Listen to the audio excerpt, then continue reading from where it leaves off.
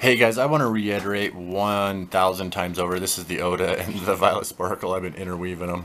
Anyways, I want to iterate one more time, like completely over. We are going to be pushing out quite a few videos as we taste test these things for our yard. It's kind of like a log for our personal journey this year and all the unique different things we're trying to grow. I don't know what's going on right now. We got some Serrano peppers from the farmer's market, and Angel says she wants to try one, so... I've never actually tried a Serrano pepper before, and so I've heard that they are spicy, but I'm going to give it a little test.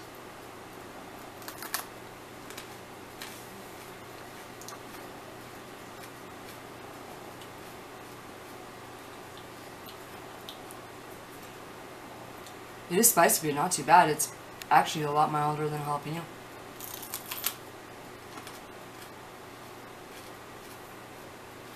Tons of seeds. It's getting hotter.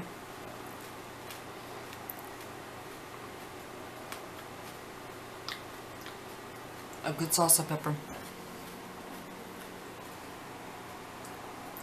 The Serrano? Let me go, There's just so many seeds. It makes it hard to chew.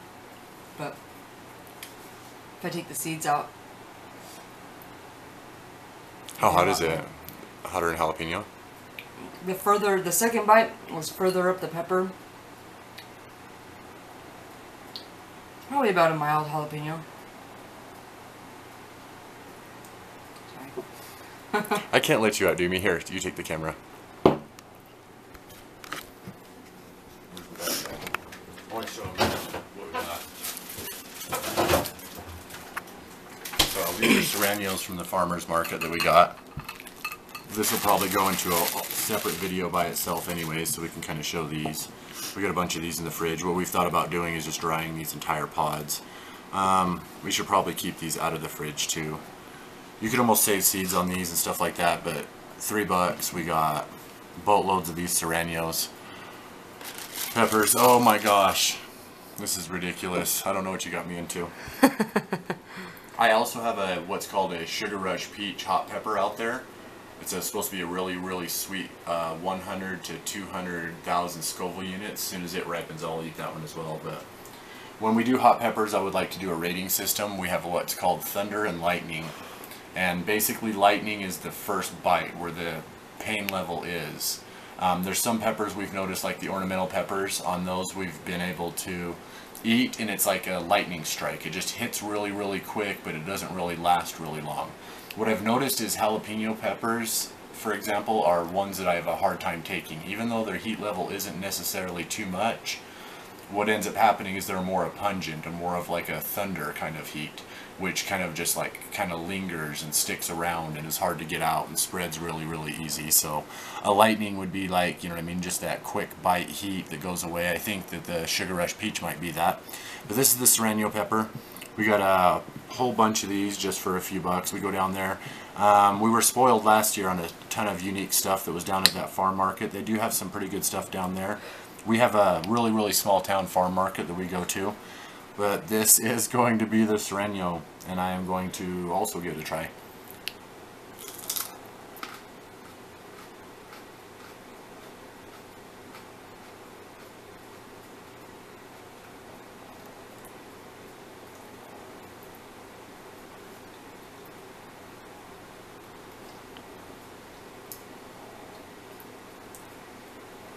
It is a little warm. It's the lightning strike. It's not like a jalapeno, which is the pungent kind. Oh. It's those seeds, man. There's so many of them. If I don't understand, the seed inside isn't actually hot. It's the shell that absorbs the capsicum oil. And it's an oil that basically forms around the placenta and around the shell of the seeds. These Serrano peppers here, though, have tons and tons of seeds. I might end up separating just the red ones that are right. I would like to grow that pepper next year. It seems to be very productive. So we'll save the seeds from these ones. We'll let these ones sit on the counter a couple more days and save the seeds from it. Possibly this one too. This looks like a good one. These ones right here we will utilize in some probably bulk of salsa. We do a lot of shopping at the farm markets and stuff, but This was a Serrano pepper. It does have a little bit of thunder on it. It's still lingering. It was like a lightning strike right where it hit. It's not going to overwhelmingly hurt me though.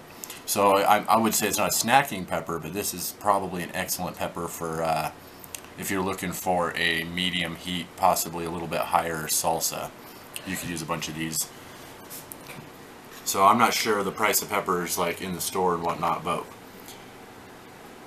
if you look around, usually somewhere in your neighborhood, even if you live in a small town like we do, you can find a farm market. And in those farm markets, you know, sometimes you can find people that are just like you, like-minded people doing their own thing. Maybe we'll see if any of them will give us an interview or a show of what they do down there one of these days. But this came from a place called Marigold Gardens. I will provide a link in the description. It's the Serrano pepper. It is kind of spicy. Really good deal, $3 for a handful of some really good stuff. We will put this into our pepper pusher video for 2018. Love you guys.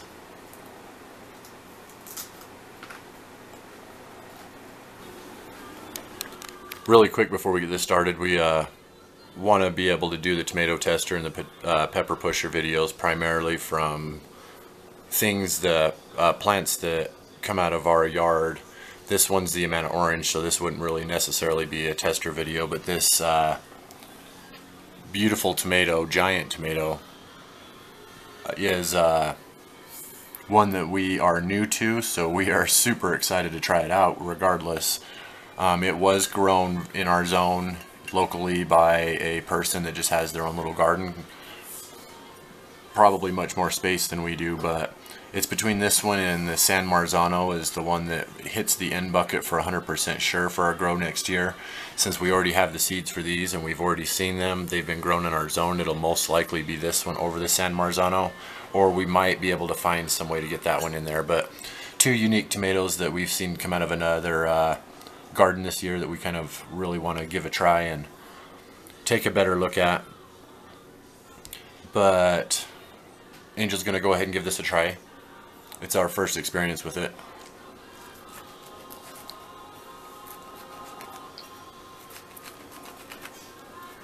Need a bigger knife next time. Ooh, that looks very nice on the inside. That's a big tomato. It's probably 6 inches wide. I'm going to try a small piece here.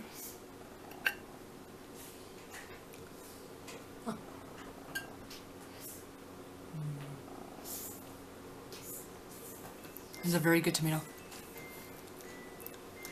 It's not too acidic, so I'm guessing like the lighter colored tomatoes don't have very much acid in them. But it's very good, flavorful, juicy, meaty, very meaty. Is it sweet? Sweet. It's a very good tomato. We went with the pineapple tomato this year and we heard about the Amana. I've been calling it the Amanda orange. It's just like my Twilight Sparkle pepper, which is actually a violet sparkle, but I've got the wrong name for all year.